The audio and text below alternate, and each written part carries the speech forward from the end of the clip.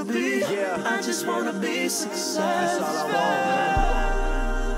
I just wanna be, I just wanna be successful.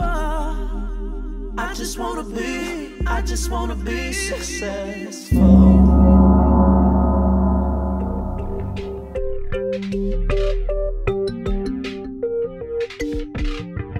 Moreover, all these curses shall come upon thee, and shall pursue thee, and overtake thee, till thou be destroyed, because thou hearkenest not unto the voice of the Lord thy God, to keep his commandments and his statutes, which he commanded thee. And they shall be upon thee for a sign, and for a wonder. The stranger that is within thee shall get up above thee very high, and thou shalt come down very low. Then we got to talking about something we disagreed on. Then she start telling me how I'd never be as big as Trey Songz. Boy, was she wrong. That was just negative energy for me to feed off.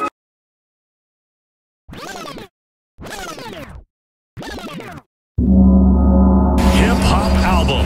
Here are the nominees. J. Cole, 2014 Forest Hills Drive.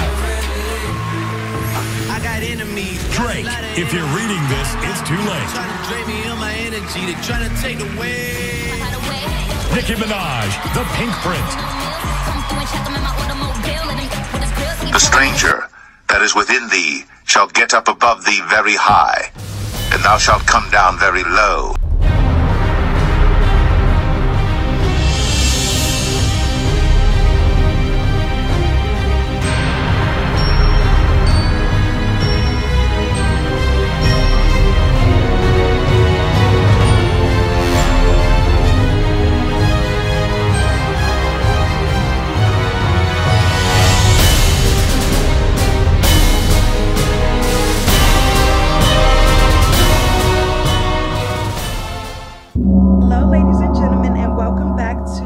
Sugar Showroom.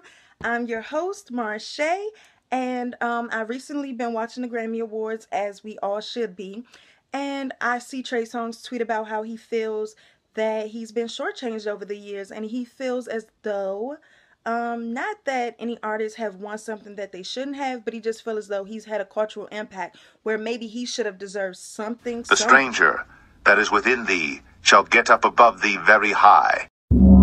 Drake, and congratulations, you got your first Grammy, right? Was it your first Grammy? I got my first Grammy. I got my first Grammy, and I gave it to my mom. You just broke the record for so Aretha Franklin, before you, held the record as the most Hot 100 hits of all time, and you just passed her up with that record. Thank you,